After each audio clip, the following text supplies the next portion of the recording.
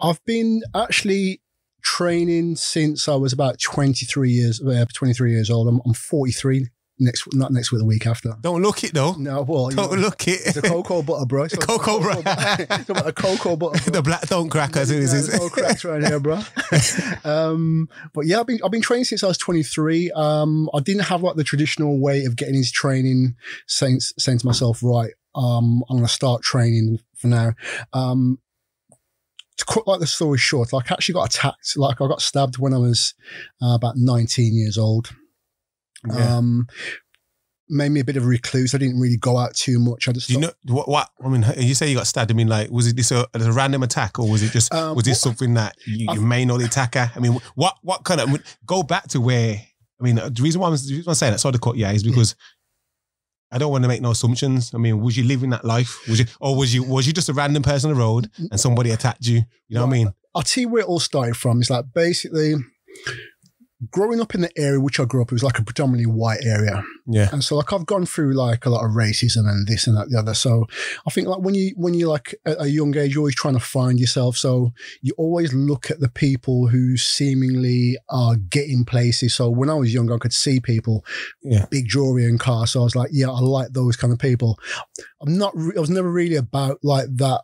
What you call that life? I actually went to my uncle actually had like jewelry shops and he sold jewelry. So I went to work with him. So you grafted and got the jewelry off uncle. Yeah, man, I grafted every single weekend on Sunday markets, and to get the jewelry what I was getting. But like I think I just wanted more and more, just because I was thinking to myself, well, if I look a certain way, people will give me more respect. So, okay, does this come back from the whole, when you talked about the racism, I mean, was it gaining respect from the peers around you? I think it was that, because like I went through this thing where it was like living in a predominantly white area. So like dealing with racism every day. What kind of, give me an example. I mean, because there's different levels of racism in it. Like racism, like I say, like obviously remember, like I'm 43 years old. So when I've been dealing with racism, serious racism from the age of about say 7, I can remember. Shit. Like kids in school telling me their parents are gonna mark an X and get you like out. Shit. That kind of stuff I was dealing with like from that age. Yeah. So you know, it's like I think I was just trying to find find your identity. So I dealt with that. So then I think obviously if you fast forward like through like the other bits like racing, which I dealt with there, I started like being around like more people who look like me, which I thought to myself, well, this is going to work out a lot better. Yeah. You've been around like a lot of white people giving you like a lot of like abuse and whatever. So if you're around more black people, everything's going to be like even be more blessed. Yeah, makes sense. Yeah, it'd be cool. But like even that had its problems, because like they said to me was like, well, boy, you sound like a white man. What? Oh, so you're getting it from both ends. So I'm getting it from both ends. So, but I think back then it's like it's only when I think back, I used to stick out like a Christmas tree. I was covered in like big chopped bracelets and rings and whatever. So like that's how I used to go to college. Oh shit! Yeah, I'd go to college covered in jewelry and whatever. So what? Okay, so what do you think that attracted a lot of attention to yourself? I think I attracted the wrong attention to myself. Yeah, and because like what I wasn't really watching was like the guys or the people who had like the big rings and chains or whatever. They had something about them, and like they were about that life. I was just like a guy from like a small council estate. Yeah. I didn't really know how to speak to people. I didn't really like know myself as such. I just thought it was all perception. Okay. Perception based. So I think to myself, if I get the look right, everything else should fall into place. But I think sometimes when you stick out like a sore thumb amongst all your friends, you're going to be the notable one and probably for the wrong reasons. Yeah. So it was like one night I'd gone out and I actually wasn't wearing all my jewelry. I think it was the days like when we used to like wear big oversized coats. Okay, yeah. Big, South Pole coats. And the reversibles and all that. Yeah. So I'd gone out the one night and like we'd gone to a party, and on that night, one of my friends, that was an Asian guy, like had his chain stolen from him, got it ripped from around his neck. Okay. And we got it back for him, and like whoever was there, they were saying, right, listen, you guys just get out of here, just go home and do whatever you're going to do. So I was actually walked out there quite innocently, thinking, well, I'm in the majority, so I'm fine. Yeah. But lo and behold, like these guys came out because like they wanted their chain back. What they took off this guy, ran past them. But there was some guys who I recognised from college who kind of, let's just say that they set me up because because I think if those guys like who came to me, they would never have known what. Yeah. That's how a lot of things work, and people talk and then you can easily become a target in it. Yeah.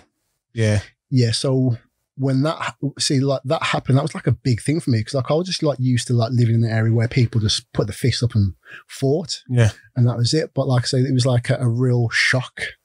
It was a big shock to my system and shock to the people around me as well to know that like something can happen like that in such a small town. Like Dudley and like Briar Hill is a place where everyone's related, everyone knows each other. Yeah. So when something like this happens, it's like, wow, I see things like this on TV. Yeah. So when it happens to me, when it happened to me now, like I kind of shut down.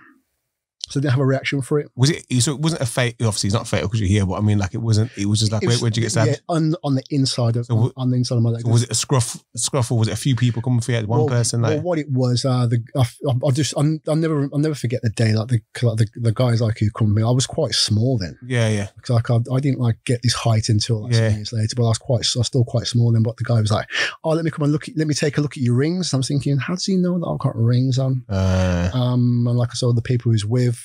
Pulled out this knife, which is like kind of never ending. And it was kind of a tussle backward and forward.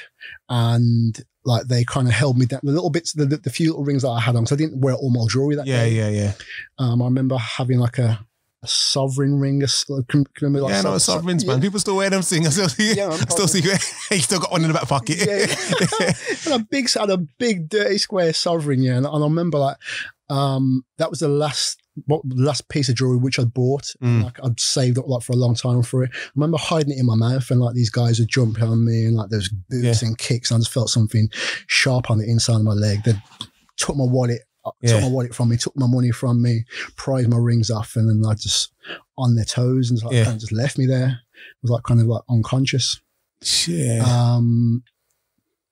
I just remember like coming around and like blue lights, ambulance there, like a few people I know were there, and then just heading off to the hospital.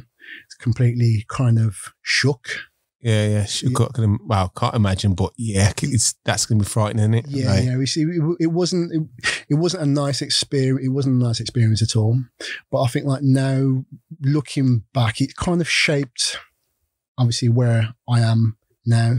Yeah. So I said, like I'm at this point where I don't really see anything that's bad happen. It's just a lesson learned. Yeah. So how did that affect you, or did it affect you mentally? It affected. What did it do to you? Like it affected me where I didn't know who to trust.